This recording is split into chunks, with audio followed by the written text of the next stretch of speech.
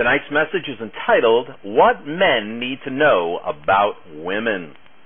Now, you are no doubt familiar with Freud's famous quotation, what does woman want? Dear God, what does she want? Okay, perhaps as a man you thought Freud was quoting you. Most of the closeted and much of the public male discussion of women is directed toward the packaging. Perhaps you would consider a brief look at the content. What does a woman want? The answer to that question depends upon what she thinks of herself. Women are human, just as men are. Therefore, the two categories, superhuman, which would be God and Satan, and extrahuman, the world of things and nature, do not apply. Women are human. They relate to the other-than-human world in the same way you do. They deny or affirm the existence of God and Satan in word or in practice, and as a consequence, either rule or are ruled by things and nature. If they deny God and affirm Satan, they are a god to themselves, and life becomes an ego-centered bondage. Committed to self-pleasing, women will use one of two modes to accomplish that end. She will either be pussycat, covertly aggressive, or tiger, openly aggressive. Now, to further confuse you, she may use them alternately. One day or moment the tiger, the next pussycat. Charming, isn't it? Popularly referred to as the feminine mystique. It is an age-old technique, both tantalizing and terrorizing to the male. Well, there are no rules for the game. The system of ethics, which generally applies in other areas, is superseded, and pretense, dishonesty, fraudulent use of bodies and minds, manipulative strategies are all considered the means to a delightful end of ego satisfaction. All's fair in love and war is stated as Christian and non-Christian women use people and scuttle their personal integrity. It's a man trap, of course, but then, as one man, a Christian man, told me, she's lethal, but arsenic taken in small quantities is life-giving, you know. Well, pussycats are cute, except for a few bad habits, which you mean to train, of course, are fairly manageable. The trouble is, pussycats are tigers at heart, man-eating tigers, that is. And when the pussycat grows up to be a tiger, the man is driven to the whip for sheer survival. What happened to that adorable little game we used to play, you ask?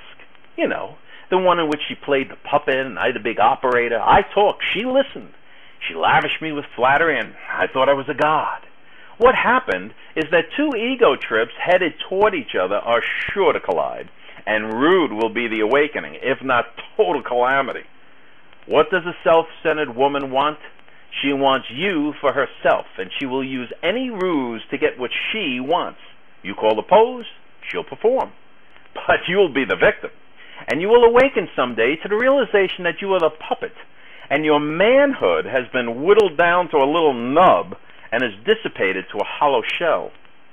Now there is the other, overtly aggressive woman. You know, the one now dominant in the media.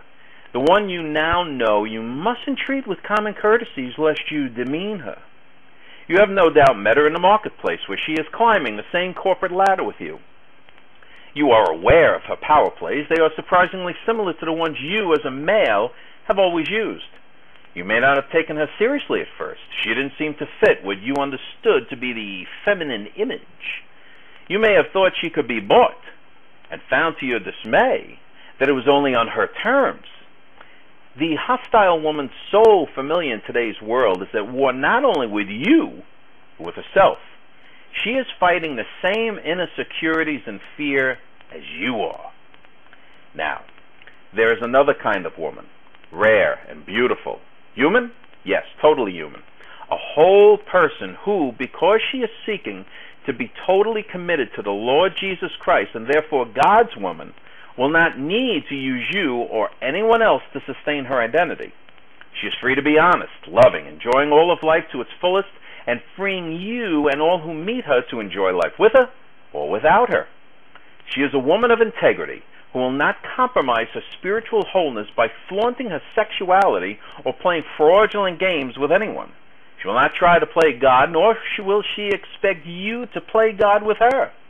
The dignity of her spiritual identity will be evident in her freedom to serve, but she will not serve your ego with flattery and deceit. She will speak the truth in love and gentleness, because she will want you to be God's man, not hers. She will satisfy your total manhood, because in knowing her, you are brought nearer to the God in whose image both you and she were made, and for whose glory you were intended to live. She is a tree of life to those who lay hold of her. Those who hold her fast are called happy.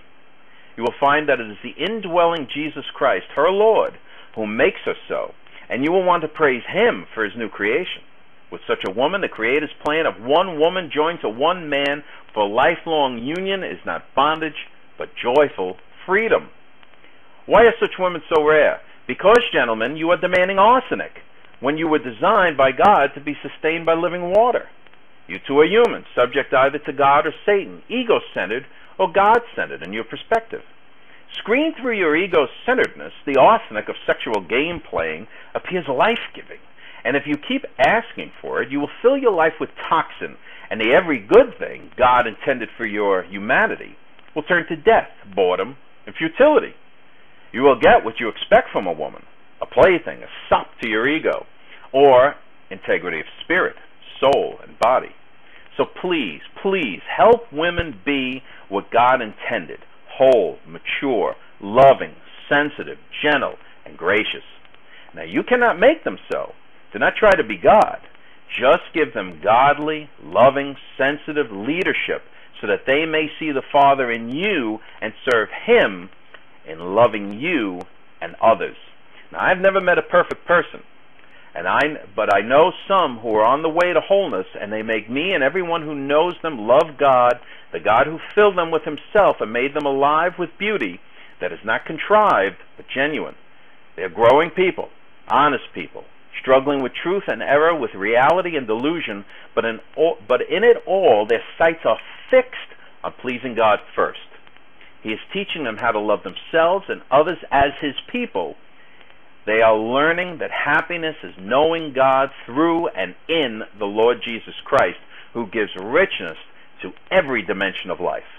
A mature and whole woman wants you to be a mature and whole man, not for her ego satisfaction, but for the sheer joy of knowing that you are becoming a total human along with her.